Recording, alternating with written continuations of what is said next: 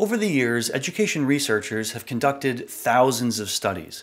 Governments, private foundations, and businesses have spent billions of dollars in an attempt to answer one simple question: how do we increase student success? Now, I think most people would agree that that's a noble pursuit, right? Worthy of billions of dollars.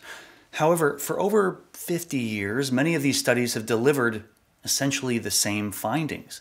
They confirm that if we want to increase student success, we need to focus on two things: relationships and active learning. In that order.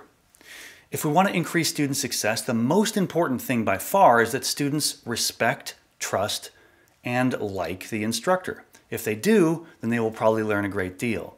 And if they don't, the learning will be limited. Also, if we want to increase student success, the instructor must offer an active learning environment where students are doing, creating, collaborating.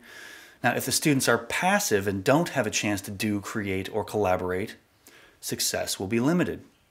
And that's basically it. Decades of research, and that's what we know. It's simple. So why haven't things really changed? Why haven't these ideas caught on? Well, here's what happens. Millions of dollars are spent on a multi-year research study, and they discover that relationships and active learning increase student success. Yay! Those results are celebrated and shared, and the expectation is that, of course, instructors will change because of this important research. But they don't. So millions are spent on another study to find that it's all about relationships and active learning. Yay! Still, no one changes. So we spend millions more, then millions more, and after 50 years or so and billions spent, teaching practices across the industry are still kind of the same. We know how to increase student success. We've known for many years.